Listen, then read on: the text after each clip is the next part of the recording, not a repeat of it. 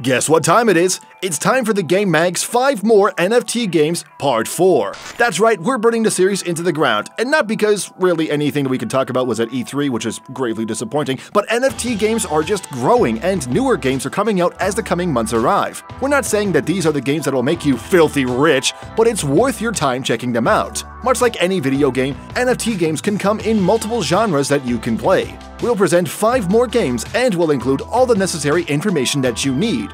We'll include the gameplay mechanics and how you can make money from it, since, let's be real, that's the only purpose you care about. Without prolonging your suffering, here are 5 more NFT games to check out.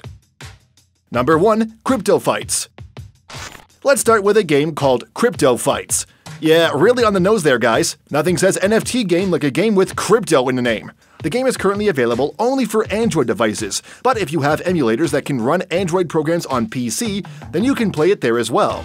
It'll come to iOS devices in the future, and you can download the game for free. The game has a multitude of gameplay mechanics, which we'll get to in a moment. When you start playing, you will be able to choose from 3 races for your character. Just do the customization aspect and you're off to the game. Players can go to the dungeons and play against AI enemies, or they can choose to fight against other players. In terms of the gameplay, it utilizes turn-based mechanics.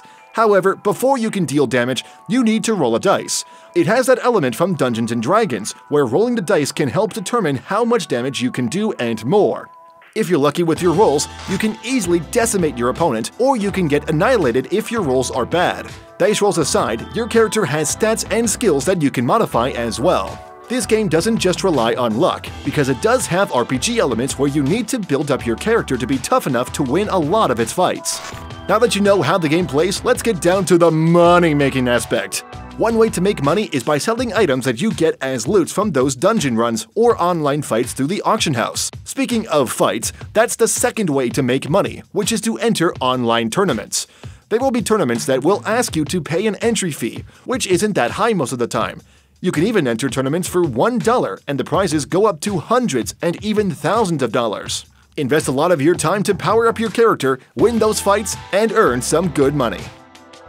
Number 2. Zed-Run. A lot of the games we have in these videos are centered on fantasy, action, and every other generic game genre you can think of. That's why Zed-Run is a bit unique, because it is a horse racing blockchain game. Horse racing isn't for everyone, especially if you're in PETA, but if it's convenient for you to play at home or anywhere, then make an account. Unfortunately, this isn't a free game, because in order for you to get started, you need to buy a stable. The stable will be used to house a number of those virtual horses that you'll need to race later on. Horses have different stats that you can understand when you get to play the game. Here's the way you can make money, which is by entering races. That's pretty much it, where you pay the entry fee for a particular race. The fees can be cheap to high, but keep in mind, the higher the entry fee means the higher the prize pool would be. Enter your horse of choice and hope to the high heavens or even the underworld that you win. The races run on their own, and players are encouraged to stream it on Twitch or wherever. Think of it as added promotion for the game. Another means of making money is by breeding your horses. If the offspring is of high quality, then you can fetch a good price for that horse.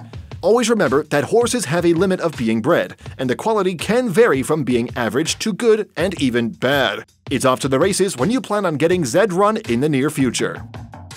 Number 3. Sorare. Here's another game that has an interesting concept, which is Sorare. If we had to summarize the game, it's a card collection game based on soccer, or football as the intellectuals call it. To get started, you need to buy a card pack and you'll get some player cards of the lowest quality. That's just the start, because you need to grow your collection, so if you're good, your player cards can grow up to a respectable point. Different cards have different rarity ranks, and there are those that are only one of a kind. Players can buy these cards through the auctions or through the marketplace, and the prices vary. That's how you make money in the game, which is to sell your cards on the marketplace. However, there is another way to win some money, which boils down to the gameplay mechanics of Sorare. It isn't an in-your-face action game, but you enter tournaments by making a team of 5 fulfilling different positions in any soccer game. Once the team is validated, your team will be able to enter the tournament. Now here's the other interesting aspect, because the result of the tournament will vary depending on how the real players will perform in real life.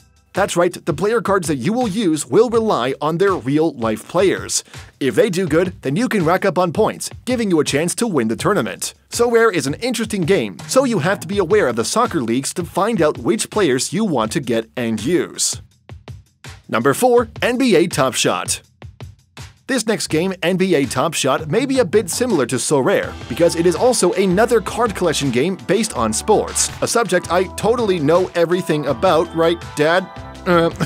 However, what it will remind you of would be collecting basketball cards in real life. That was very popular during the 80s and 90s, and those cards would sell for hundreds and even thousands of dollars. That's how NBA Top Shot works, where players can buy and sell NBA cards. These cards are more than just player cards because they include highlights or moments. You can have a card where a player performs a fantastic slam dunk or a buzzer beater shot. To be transparent, I have no idea what I just said. It's all in the script, but for all I know, I could be reading out codes for a classified nuclear launch site in Mongolia. Anyways, these cards vary in terms of rarity and price. In order for you to buy some cards, the site will sell you some packs. Opening the packs can be all about luck, where you can get some nice cards. You can also buy cards from the marketplace. The beauty about this is that you can buy the card that you want, but the price can be high because you're not dealing with luck anymore. Players can sell their cards as well, which is how you can make money.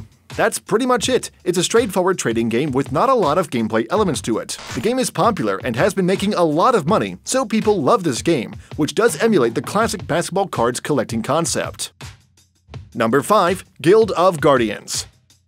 The last game on our list is Guild of Guardians. This game isn't out yet, and it is slated to come out in 2022. Why include the game then? Well, because the game is already selling packs that you can use when it officially comes out. Think of it as a potential investment, considering that the prices may get bigger when the game eventually comes out. You can call upon heroes to build a team that you can use. The gameplay is similar to that of the Diablo games, where it uses an isometric view where your team of heroes will explore dungeons, kill monsters, loot treasure, and pretty much the standard stuff of a Diablo game. The items and heroes that you can get can be sold on the marketplace, and that's where you can make some good money in return. Guild of Guardians will be available for mobile devices, and the developers ensured that the game won't be a pay-to-win situation. Just play the game and get the items that you need. We'll possibly update the information when this game comes out. It could be around the time we upload 5 NFT Games Part 29, but we'll have to wait and see on that one. And that's about it for this list. Did you like any of these games? Are you off to the races, becoming a sports tycoon, or just play some good games? For more things gaming related and newer NFT games coming in the future, stay tuned to the Game Mag.